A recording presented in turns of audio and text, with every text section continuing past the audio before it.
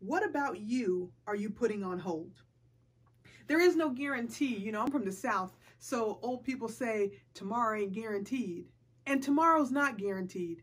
So I want to really probe you this week to think about, what are you waiting for and why are you waiting? Because this is not about the simple things of procrastination, waiting to take out the trash. This is about waiting to be who you are, from the interior to the exterior, waiting to show the world who you really are, what you're capable of. So what are you waiting for?